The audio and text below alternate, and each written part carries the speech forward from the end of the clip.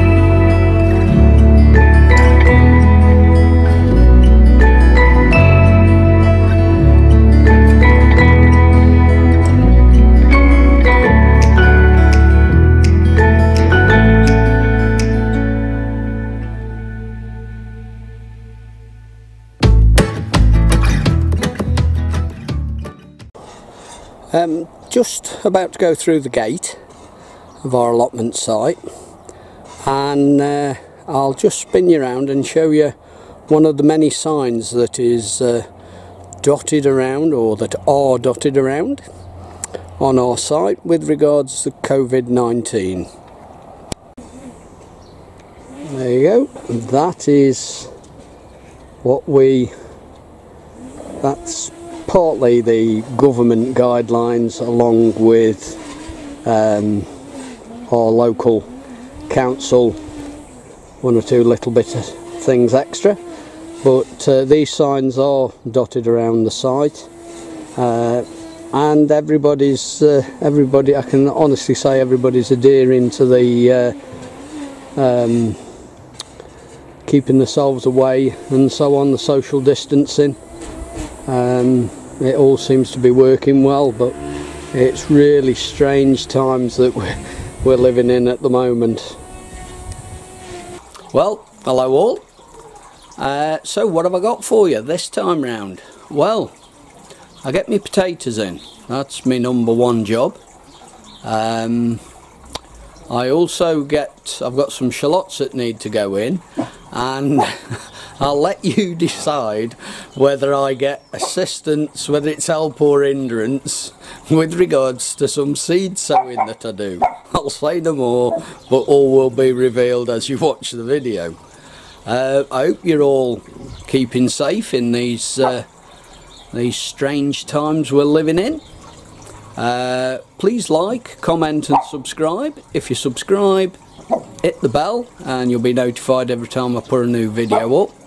And if you leave a comment, I can guarantee you I'll get back to all comments. So it is very much appreciated that people just watch my videos, and it's nice when you leave a comment. So without further ado, let's crack on. Thanks a lot. Right, so here we have it. Wilco 2-tier easy blooming basket display. As you can see, as the name suggests, two baskets. It's basically like two hanging baskets fastened together. I have got a 3-tier version of this, but that's got different baskets on it than these. And I'm not too sure when I bought this. I think I've had this over 12 months. I don't know about you guys, but my memory can be very hit and miss at times, and I can buy things and then forgot what I've done with them. But anyway, let's have a look, see what we've got in here. So there's the legs.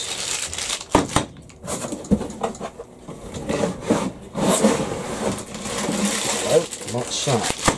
Well, there's the baskets, obviously two different sizes, and the foot.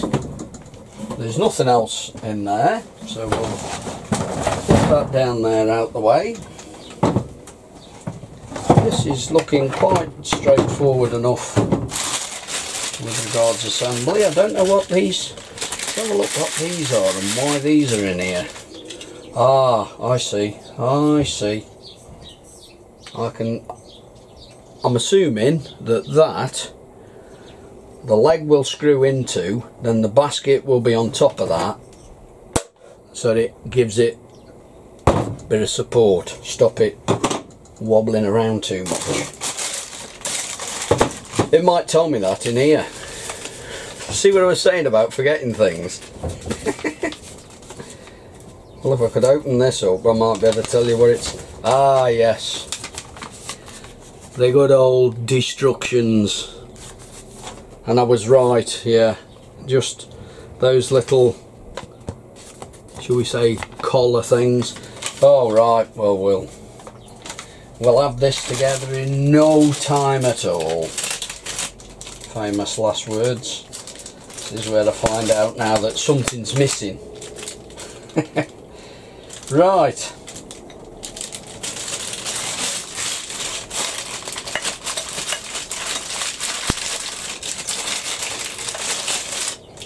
There's a long leg, and as you can see, look, long thread on one end and a short thread on the other, so I'm going to have to look at the destructions quite carefully. Let's put that up there out the way. So the short leg goes in the bottom, and that screws straight into there, so we'll get that screwed in.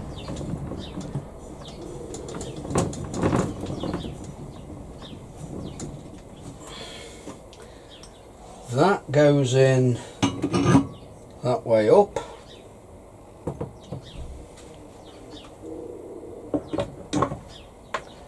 With the big basket on it. And then that's screwed into there. I'm going to have to put this together outside. I can see.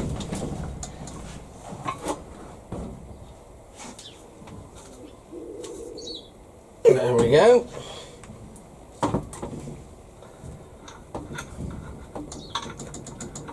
You can't see what I'm doing.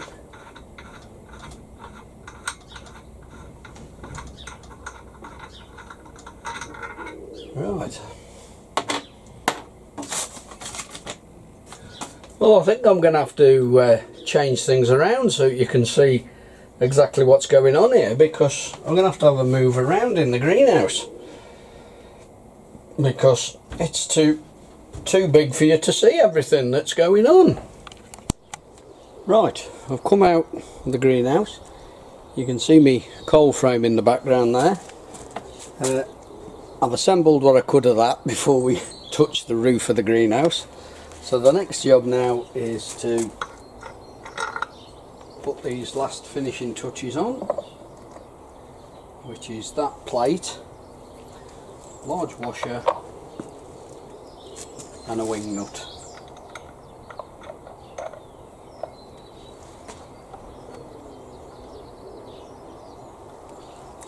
And there we have it. These looks like they'll clip out for putting plants in, so yeah, quite pleased. So there we have it. That's the 2-tier planter all put together. Very straightforward, quite sturdy. That won't be planted up yet for a while, but now it's assembled, it'll probably be put in the shed actually to keep it out the way for now. And then a little bit later on, month 2, I would think, we'll start and get something into that. Right, as you can probably see behind me, you can see the first of the many trenches. I'll walk along and show you what I've done and explain what's going to happen with it all. Right, here we go.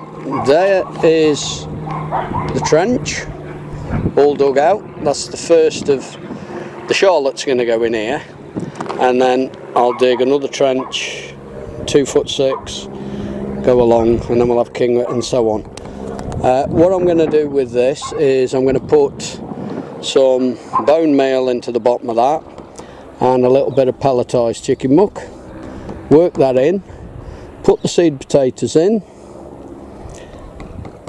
partly backfill and put a bit more bone meal, then fill it, and then move on to the next trench. So I'll show you what I'm doing with these in here. So there we have it, all the way along. See, all sown. They will now be covered, partly covered should I say. They'll be partly covered, a little bit more bone meal put on, then we'll move on to the next row. Well, I don't know what happened there. Today is Monday the 6th of April. Yesterday was Sunday the 5th, obviously, and I'd filmed putting my potatoes in yesterday, and I don't know, with me stopping and starting with the filming, I don't know what, but I didn't film an overview of my finished potatoes.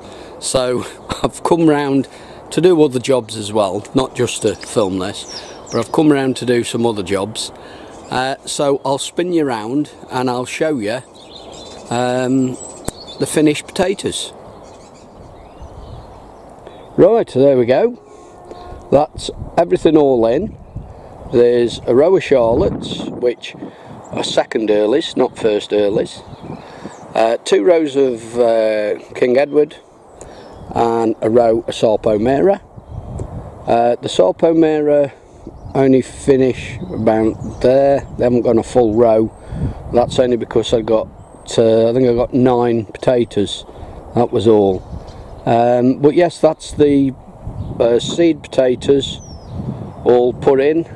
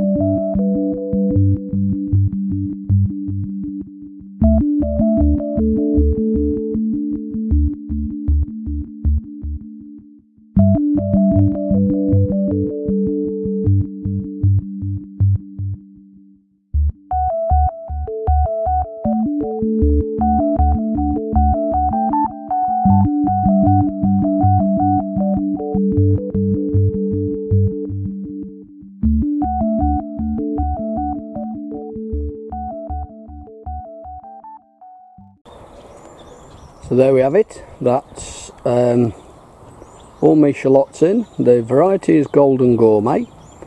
They've just been watered, and the little bit of extra compost that was in the seed trays that they were in, I've just scattered that over the ground. Help put a bit of goodness in the soil. So that's me shallots in. Right, next job on is beetroot and some carrots.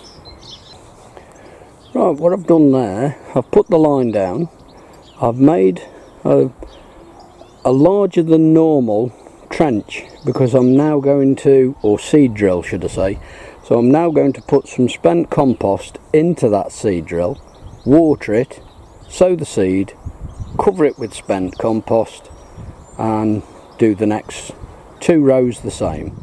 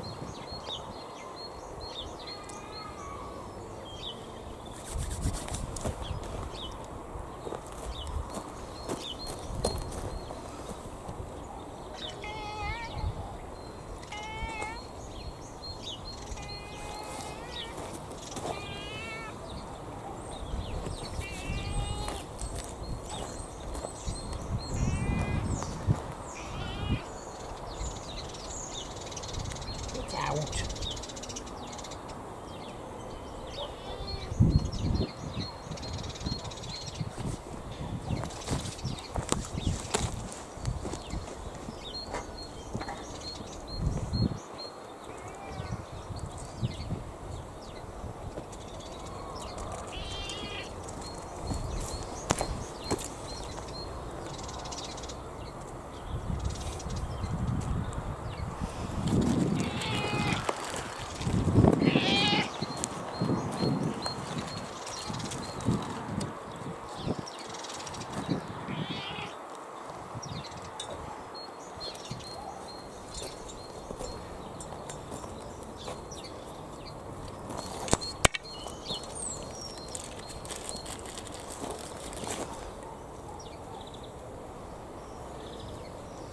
Out.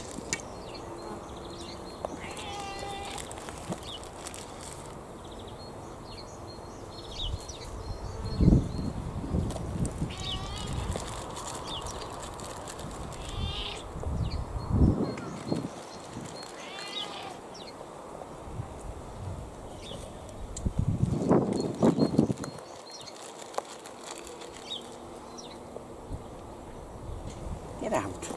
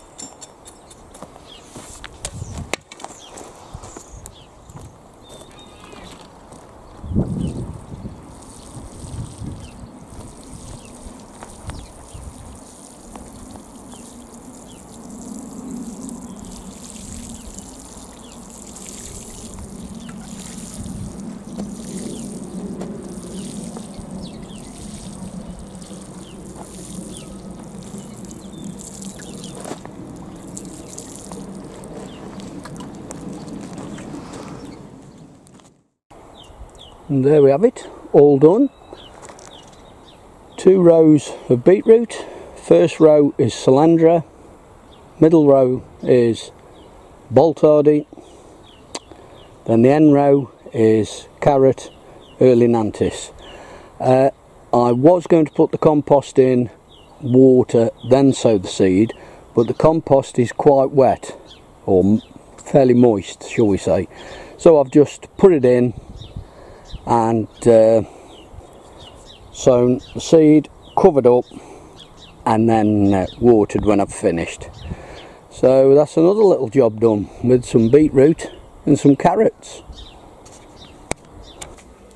Well, that's it for this one. Thank you all very much for watching. Please take care, look after yourselves, look after each other, and I'll see you again in the next one. Thanks a lot.